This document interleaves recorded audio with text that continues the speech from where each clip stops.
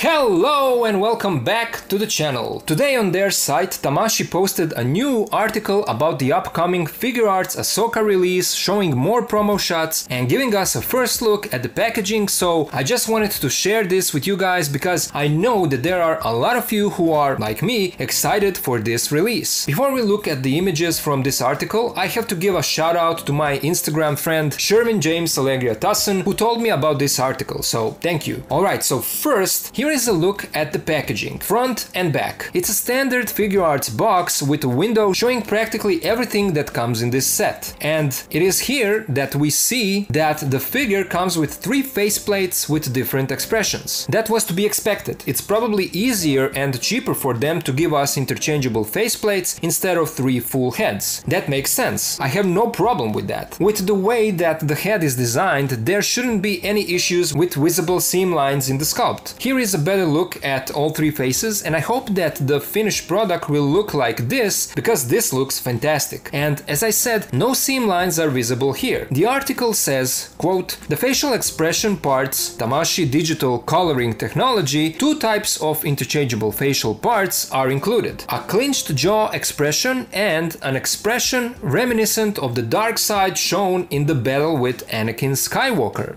End quote. It's interesting that they say that, because remember this shot that had us hyped up about possibly new Figuarts Anakin? Well, in this article they released this image, so now they are actually showing us Anakin. It remains to be seen if this is their already released version or if they are making a new one, a 2.0 version from Ahsoka series. Going back to the packaging, here we also see alternate hands. I assume that there will be 4 pairs total. Her lightsabers will have removable blades, and there will be standard blades and alternate swinging effect blades. Now, the article says that, quote, "This product uses thin joints in order to reproduce the proportions. If you want to use the lightsaber effect, please use the separately sold Tamashii stage." End of quote. And that is why they are showing this photo here. Now, based on my experience with Figuarts figures, I have to say that I never had any issues with their figures holding lightsabers. This is not their first figure that is coming with these saber effects. They've done that before. You guys saw some of my SHF posing videos and you saw that these effects are no issue at all. So I'm hoping that this is them just being careful and also wanting to sell more of their stands. I actually never saw this type of stand, so I don't know if this is something new or if they already had it with some other brands. And also here is one of the previously revealed promo shots with practically the same pose, and there are no stands here, so there you go. I just wanted to highlight that. Next accessory included is the map showing the location of Grand Admiral Thrawn. Quote, "The map is included in both a spherical and damaged state. It has been inked to faithfully reproduce its appearance." End quote. So we already knew that we will get the whole map and the split in half version. Previous promo image already revealed that, but now that accessory looks different. 2 halves are connected to this strange thing that I don't know what it should be. The indentation in the middle looks like it is meant to be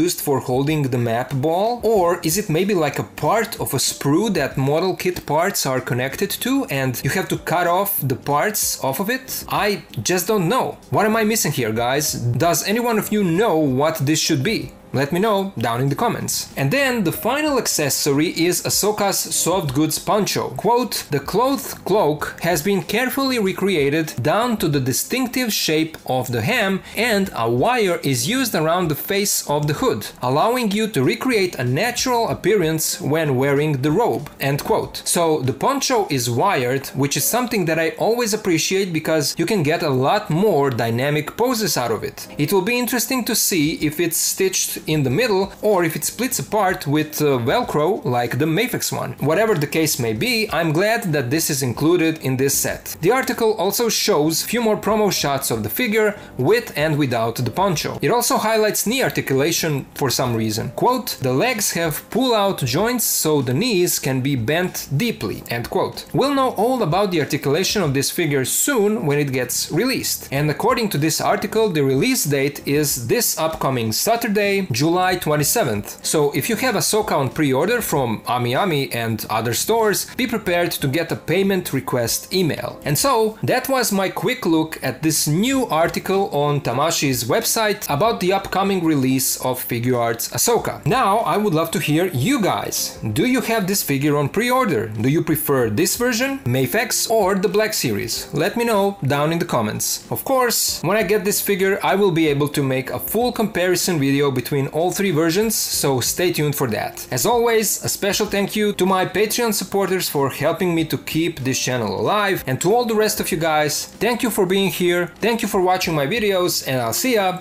in the next one.